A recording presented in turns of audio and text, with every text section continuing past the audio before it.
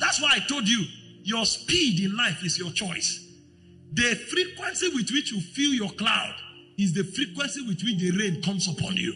And so if you want prosperity in a particular area, all you need to do is to begin to water your cloud. And the way to water your cloud is to release the word. Release the word. Release the word. As you are releasing the word, your cloud is being filled. There are people today who are walking in unending rain because they have filled the heavens with rain. There are other people trusting God for intervention and it's not coming from anywhere because they have not created a system for it. You want to apply the word and see what the word has to offer. Begin to speak it. Listen, spirits know these things. That's why you hear of trends. Everywhere, they are trying to mobilize different kinds of trends. Trends that will take your life backward. You think it's a casual trend. And then you are hearing somebody say, he choked me. Another person say, I don't die.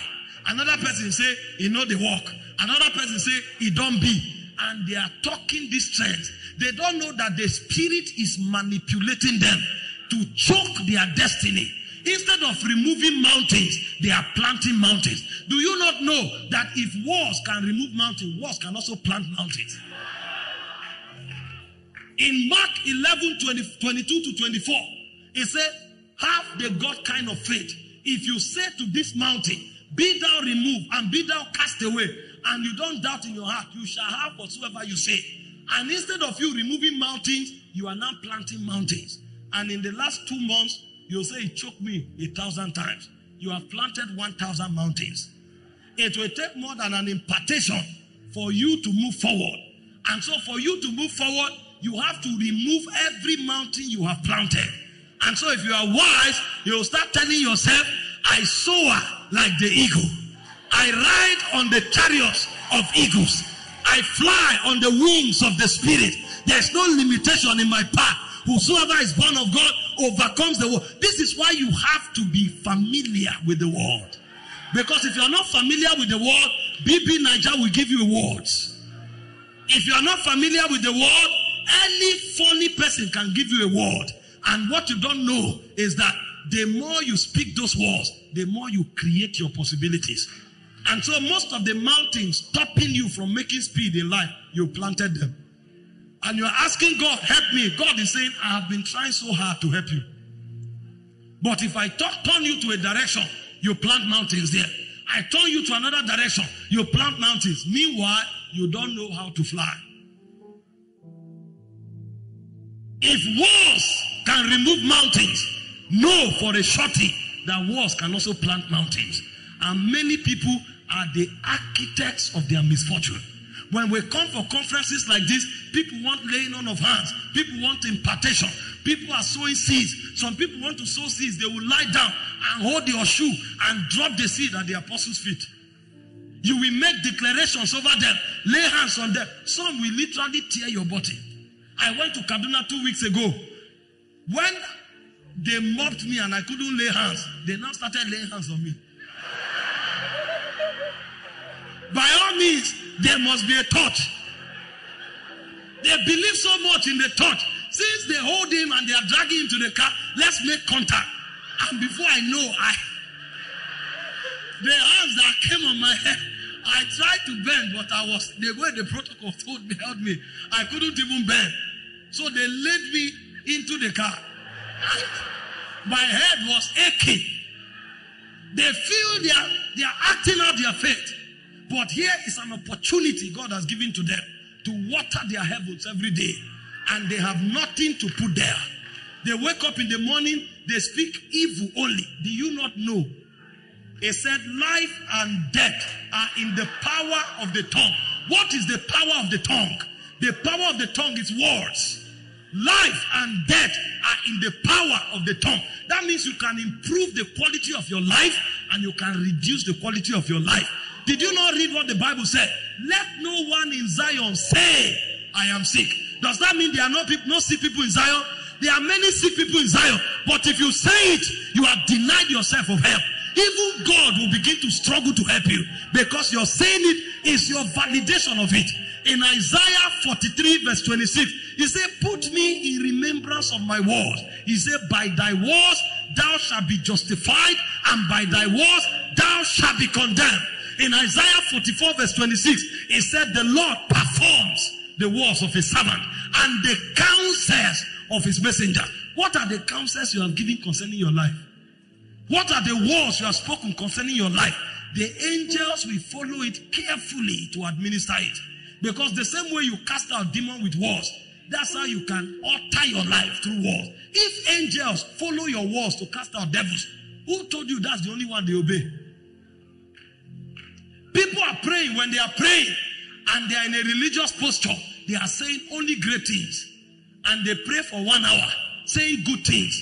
And the remaining 23 hours, they say negative and rubbish.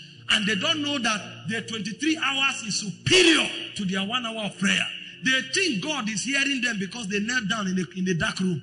God does not only hear you when you kneel down. Angels don't only hear you when you kneel down.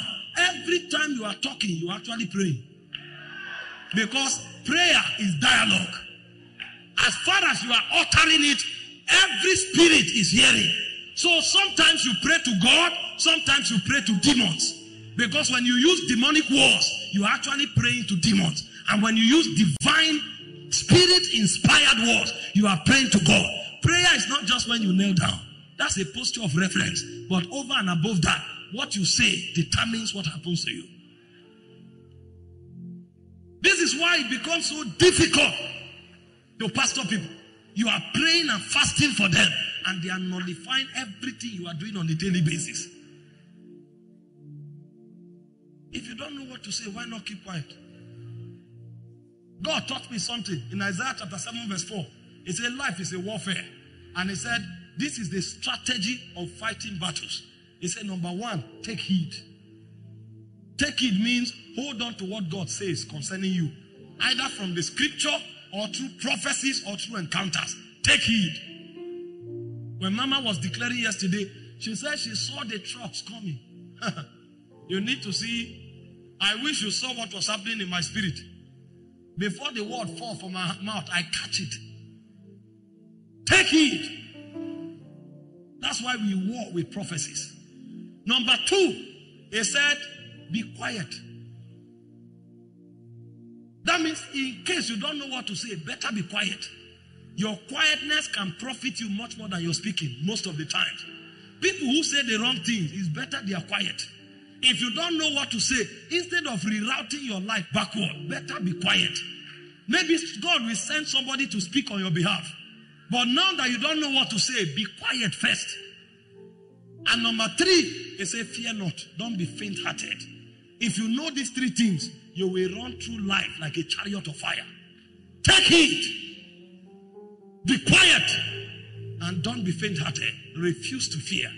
I'm telling you, no matter what we do here, we can stir fire in this place.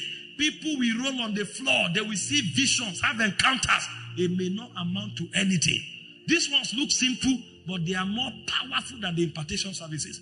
Because what you get out of the impartation service depends on how you understand this. There are many people who are godless. They are godless, yet they are making more progress than Christians. Because they know what to do with words.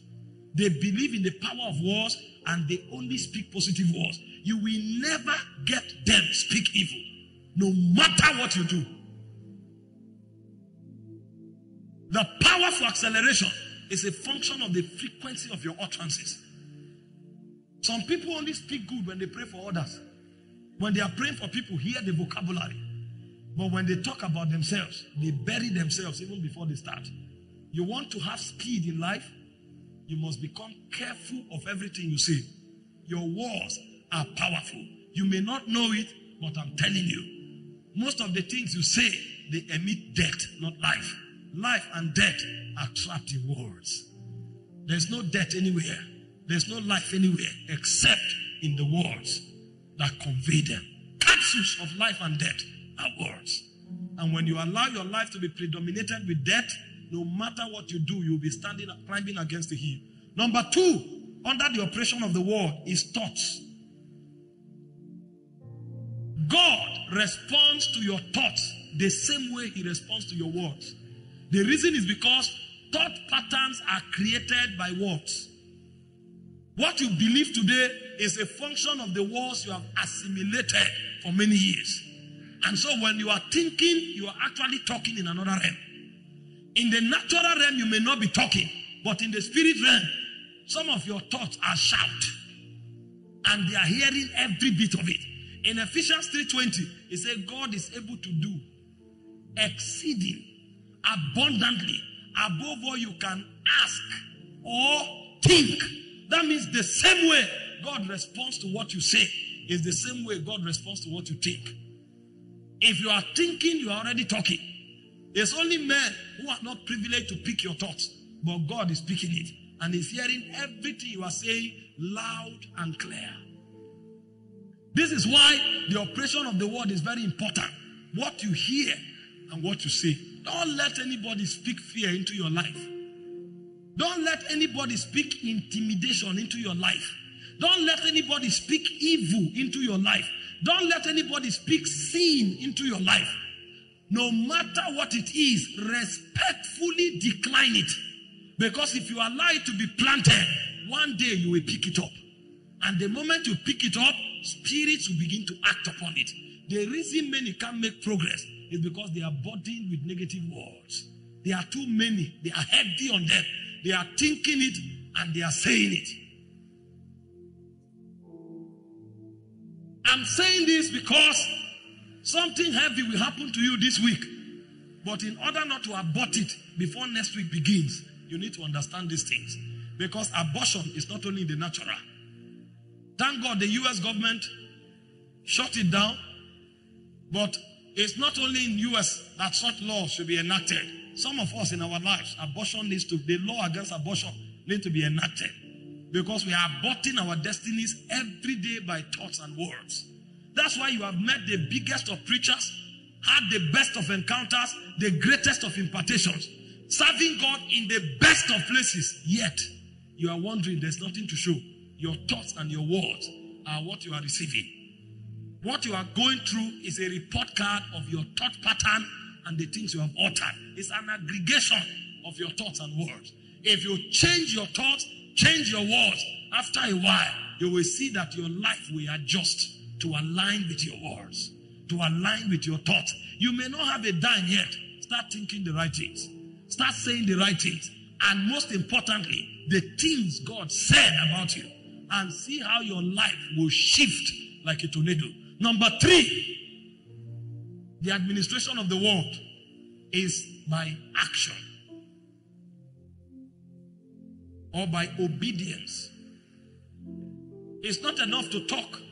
It's not enough to think. As beautiful as these two are, it's more important to act. And so when you talk and think, begin to act accordingly. There are many people, they speak the best of things, but when they go out, their actions betray their words. This is why they cannot make progress in life. The Bible said in Hebrews chapter 5, from verse 12 to 14, it said, whoever uses milk is a babe and is unskillful in the word of righteousness. It said, but strong meat belongs to them who are of full age, who by reason of use have exercised their senses. So the key word is what? By reason of use. If you keep talking and not acting, you are a failure. If you keep thinking and not acting, you are a failure. At the point we come, you will discover you just hyped yourself. Your action is what validates your words and your thought pattern. The Bible said in Acts chapter 1, from verse 1 to 2, talking about Jesus, it said, of all that he both began to do and to teach. Jesus was not a talker. He was first of all acting what he was saying. And that's why when you study the book, it's called the Acts of the Apostles, not the speakings of the apostles. You saw them living out the things they said. If you say you are a success, let's see how you dress. If you say you are a success, let's see how you talk. You say you want to be a president and you are talking like a tout in the garage, you are a big dreamer. Wake up and come into reality. You say you will change this world and you are not taking actions to change yourself. How many books have you read? How many mentors do you have? What are the principles you are living by? Those are the proof that actually you are heading in the direction of changing your world. Who told you you can wish your way into changing your world? Find out those who are making impact. You will find discipline. You will find diligence. You will find focus. Deliberate things that they gave their lives to. They can tell you that their lives are modeled after principles. As touching what they eat, there's a law that governs it. When they sleep, when they wake up, how they dress. Have you not seen that great men have a style of dressing? It shows you how detailed their lives are. They don't just wear anything. Find out Chinese presidents. There's a color of ties they wear. Check an American president. There's a color of tie they wear. It shows you the level of detail that is put into greatness. It's hard work to be great. No man becomes great casually. Every great man you see, he labors at it and he does it for a long time. It's only lazy men that think they will wish their way into the top. It doesn't work that way. Because when you are rising, your generation will make demand on what you have. And if you have nothing to show for it, there is nothing you can get from your generation. Because your word will give back to you based on your contribution. This is why we work hard. It's not a function of age. It's a function of understanding. You can be 21 years old and you tell yourself, in the next 1 year, I will create a paradigm shift. And then every week you start reading a book. See what happens after 6 months. When you are suggesting, making a suggestion, even your lecturer will take note. Even your pastor will take note. And like joke, they will pick you from the back to the front. Everybody who is sentimental can be offended. But bro, this word responds to results.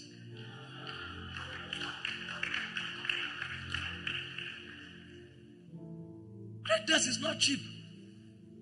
Find out those who are making impact. Most times, 24 hours is too small. It was Chinua Achebe that said if he had the opportunity, he will buy back his youth. Because of what he saw that he would have done with time. And somebody wants to be great. He's 8 hours on YouTube. What is he looking at? Pictures and movies. He wants to change the world. He's on Facebook for 4 hours, flipping through meaningless chats and pictures, dress codes. And then he shows up because he attends service. 2 services every week. He thinks by attending 2 services, he will become a change agent. You are a big joker. The biggest of the century. Beyond coming for service, there is a discipline that you must imbibe. It was George Washington that said, discipline is the soul of an army. It makes small number formidable. It procures success to the weak and esteem to all. Anybody can become anything depending on what he does to himself. Don't blame where you came from. Don't blame it on your age. All of that is not a factor. Blame it on the value you carry. And for you to put value in yourself, you will labor at it. Because even your senses abhor value. Sit down to read for 30 minutes and see the level of focus and discipline that is required. And then compare that with sitting down to watch a movie. Suddenly, the 30 minutes that was like eternity in the place of reading can become like a minute ant in the place of movies.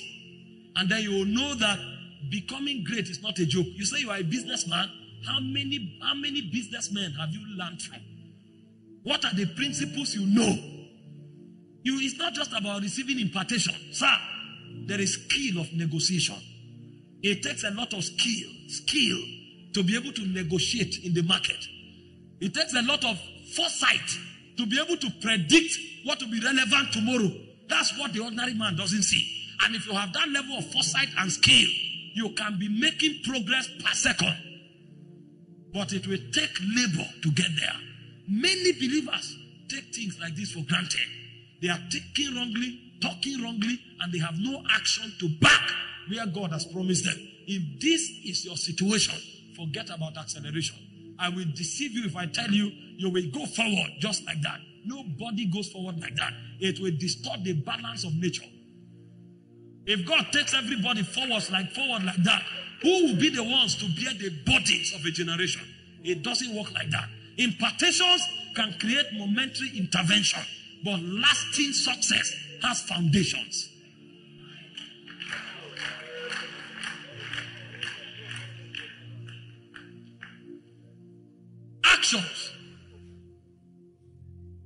And not just actions, but the right actions. This is the operation of the word. I told somebody, when you have known the word of God, it controls your emotions, it controls your mind, and it controls your action. If you have gotten there, you are success anywhere, anytime. It's not your